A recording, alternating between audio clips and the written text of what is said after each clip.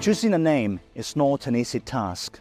First, you must make sure it's not registered by another brand. Second, it has to be representative of our company, have a good sound, and not to lead to any kind of confusion in other languages.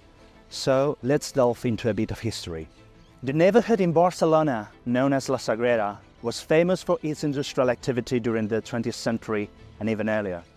It is the neighborhood that housed the facilities of Hispano Suiza in 1911, where its finest luxury and competition cars of a whole generation would be manufactured.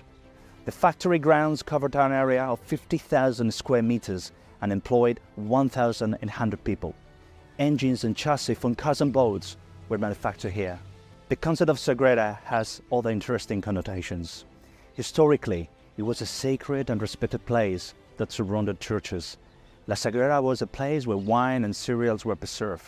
By the way, the Church of Carmen in Castel de Peralada also had its own Sagrera. So the Carmen Sagrera feeds all our needs, links us to Barcelona, our beloved city, to our past. It was Hispano Suiza's first big factory and links to our tradition, the tradition of the Group Peralada. When we had to find a name for the new version of Carmen, we were clear that it had to be coherent with the previous ones.